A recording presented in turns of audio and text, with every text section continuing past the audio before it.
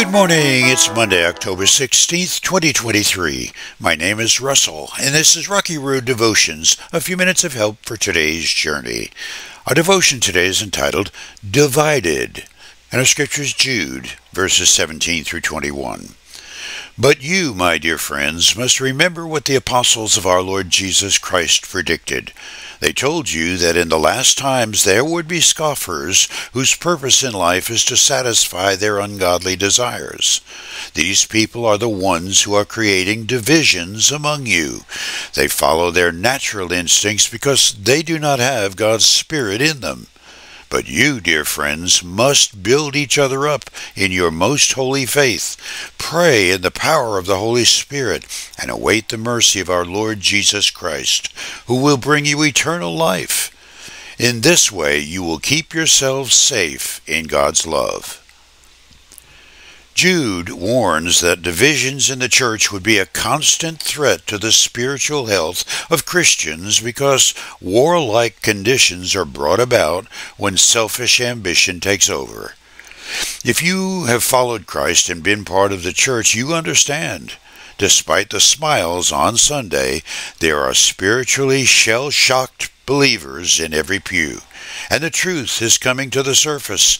No matter how much we learn about interpersonal relationships and personally toxic behavior, and no matter how many sermons are delivered on unity and kindness, the division in humanity is growing deeper, breaking up more homes, closing the doors of more churches, and spewing hatred into every seam of life's fabric.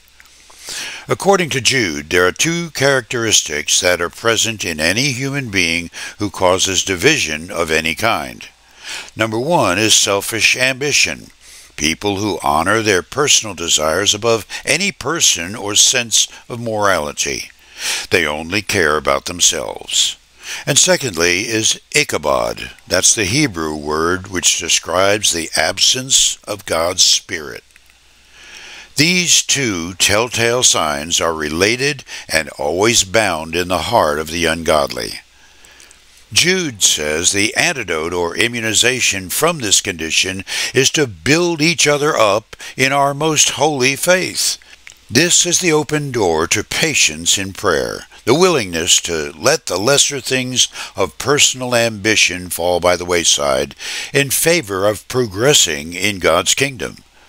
That, says Jude, is the only way to remain spiritually safe, living into God's love. So then, what does it mean to live into God's love? Well, I'm glad you asked. I grew up in the 1950s and 60s. It was the heyday of Billy Graham's crusades. The whole emphasis on church growth was personal salvation. It was the revivalist mode. Now, we cannot in good faith deny the need for that. It's the entry door to God's house and family.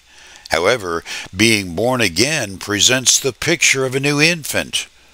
In matters of the Spirit, that is good, and it can be disastrous. It's necessary and wonderful to be born, but to stay an infant means a lifetime of dependency.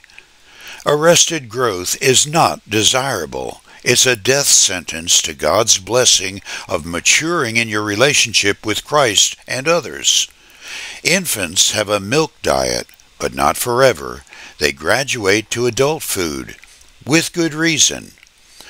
Peter said in his epistle, like newborn babies, you must crave pure spiritual milk so that you'll grow into a full experience of salvation.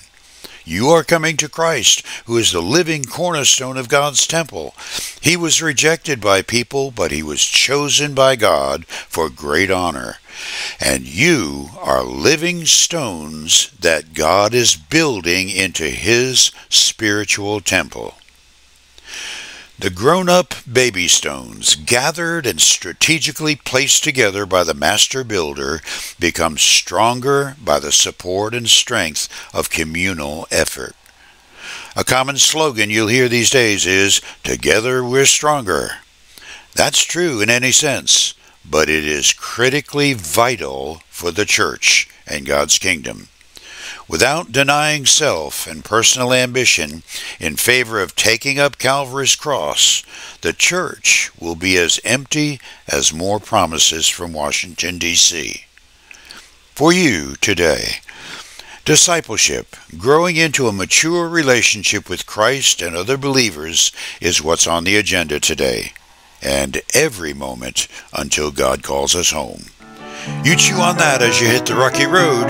Have a blessed day.